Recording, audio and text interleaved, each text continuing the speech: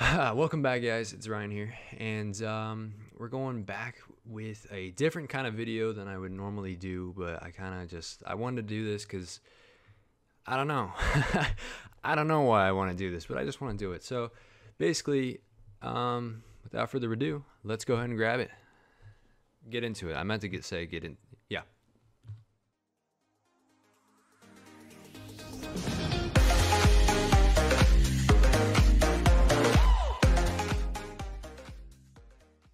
Okay, so if you did not read the title or whatnot, this is a video on how to make a it's a gaming logo. It's my logo for one. I'm showing you how to do it with my logo, but you guys can apply it to your own logo. But so I'm going to show you guys how I did it, and maybe you learned something. So so first off, we're going to start with the background. So the background that I'm using, I guess, is going to be a bricks wall kind of background. And it's going to look like this. So it's going to be a brick wall. It doesn't have to be like anything too out of the ordinary. It doesn't have to be anything like too crazy. I mean, I literally just found this picture and now I'm using it. So, but I want it to be a lot darker than it already is right now because it's sort of bright. So to do that, I'm going to go ahead and go right here. I'm going to go to curves, and basically I kind of want to make it up here in a way so it looks a little bit darker than it already is. And then you're going to go there. All right, then we're going to go right here. We're going to go back to this, and then we're going to go black and white. Now this is black and white, obviously, and we're going to do one more, and we're going to go to gradient. And with the gradient, you're going to switch this, and I'll bring it over here. You're going to switch this to I guess I don't really have it on here, which kind of sucks. You're going to switch this to a black, and right there. And I think other than that, oh, you know what? I just popped my knuckle. I forgot a step here. You're gonna go right here, and you're gonna go solid color, and we're gonna go to black. There we go.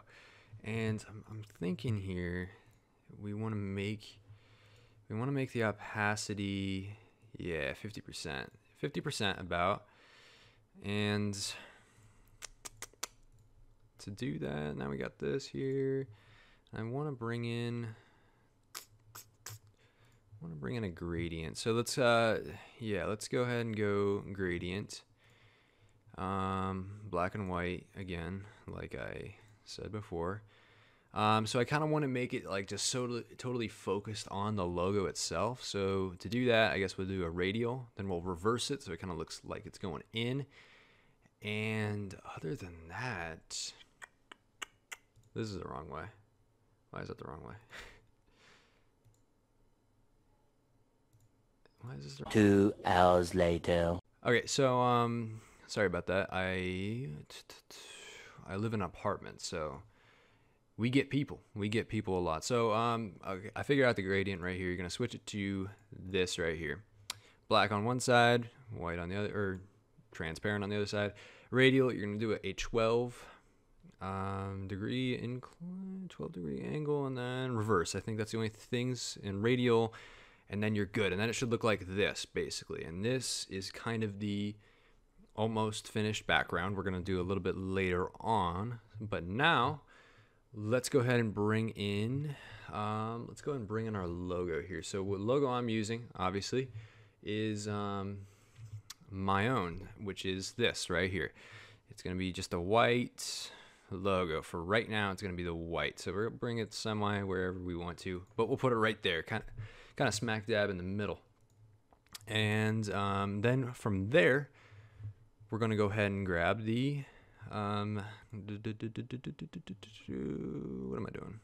Okay, so we're gonna bring this. We're gonna make this. We're gonna make this do a few things here. So we're gonna double click, and then from right here, because I want to show you guys, we're gonna go to Inner Glow.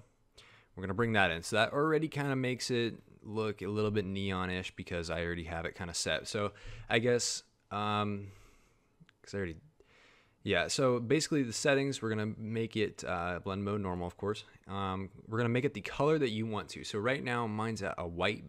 As to start with, it's going to be white and blue. That's kind of what I'm going with. You guys can do whatever you guys want to, but I'm doing white and blue. So basically I make the logo white, and then I make everything around it blue, which is my main color and the one that's going to glow. So I would recommend doing the same thing, making the logo white, and then doing what color you want to as the glow or as the obvious neon color. So with this, you're going to switch the inner glow to the color that you want. And if you guys want to do my same exact color, then it's this right here, 00C0FF. Go ahead and type that in, and then you got that. So that's the color I'm using. That's the blue I use. You're going to make it softer. You're going to make it 29, the size 29. I believe that's, I think other than that, then the 37 range. Again, fiddle it with your logo. This is kind of specific to my logo, given the size of it, but if yours is smaller or if yours is text, it's going to be different. So go ahead and just do what you guys want to do. All right, so the next thing we're going to do is we're going to do the outer glow, and the outer glow is going to kind of make it a little fuzzier looking. So basically, same situation as last time. Here's the settings. Normal. We're going to bring the opacity down to 100%, not down. Keep it the same. And then do the same thing. Keep the color the exact same color as your inner glow and your outer glow. And then the spread 0, the size is 13 on my logo, and the range is going to be 73%. So something like that. Then the next thing would be drop shadow. And this is the only time I would say the drop shadow is going to be black. So I've tried it before doing the same color, and it looks good. So if you want to do it that kind of way, I'm going to do black. So you're going to do blend mode, multiply, opacity at 35%, angle same, 90 degrees as it probably already is, distance 21, 0, size 18, and just leave the quality as is.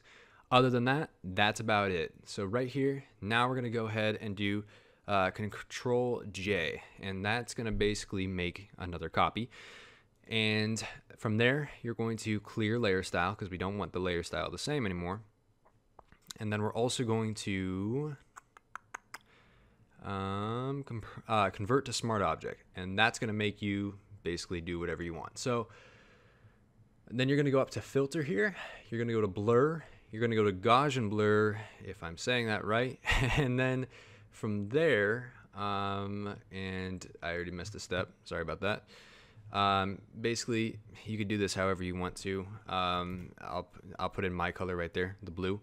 I kind of messed it up already because you got to put in the blue. You got to make it the color that you want to make it, and then you go to filter, and then you go, if I can do it, then you go to Gaussian blur right there.